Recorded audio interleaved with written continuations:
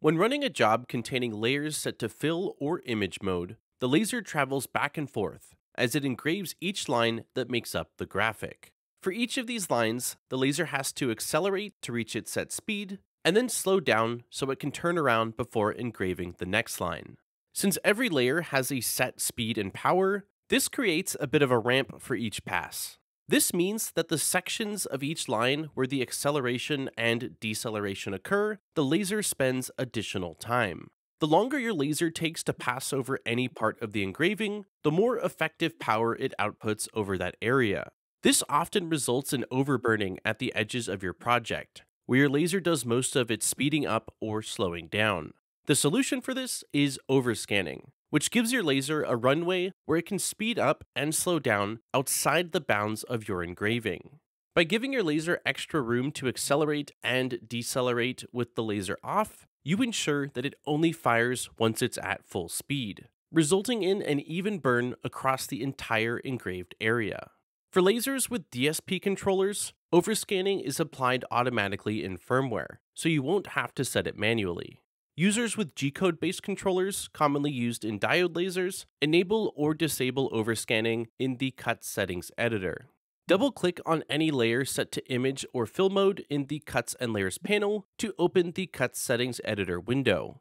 Here we can toggle overscanning to turn it on or off, and set the percentage we want to use.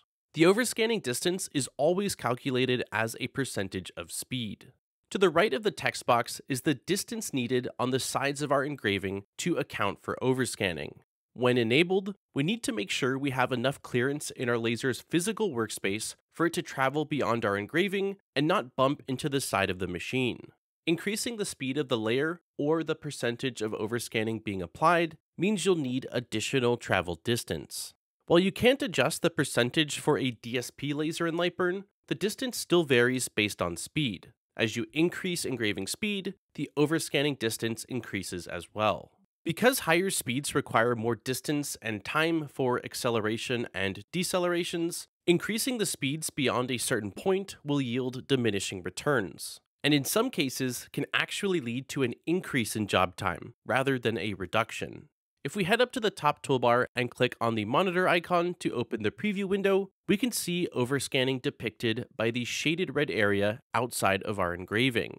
If you have overscanning enabled but aren't seeing it in preview, make sure the Show Traversal Moves option is enabled toward the bottom of the window. This window also gives a time estimate for the cut distance, rapid moves, and total project time. If you adjust speeds for your engraving and check back in the preview window, it'll give you a good idea of what an optimal range is before you start to increase job times by traveling too quickly. The preview window also shows you the maximum boundaries of your laser's work area. This is depicted in green and may require you to zoom out so that it's in view. It's a great way to check that you aren't going to have any issues and that your overscanning distance keeps the job within the bounds of the machine. For G-code lasers, if you have overscanning enabled and there isn't enough room at the edge of your job to accommodate the extra travel distance, LightBurn may throw a cut may be out of bounds due to overscanning error, or your laser's controller may return an alarm 2 error. On DSPs, if there isn't enough travel distance for overscanning, the controller may return the not enough extend space error. There's a few things you can do to correct excessive overscanning and the errors caused by it. First is to reduce speed or overscanning percentage if your laser allows for it. Next, if using absolute coordinates for positioning, move your graphics towards the center of the workspace. If you're using current position or user origin instead, position your laser or set your origin closer to the center of your laser's work area. Now you know what overscanning is and how to use it to ensure your engravings are sharp and consistent from start to finish. It may take a few times of playing around with the settings to understand the added distance you'll need, but the built-in LightBurn and firmware checks are really helpful in preventing unforeseen issues.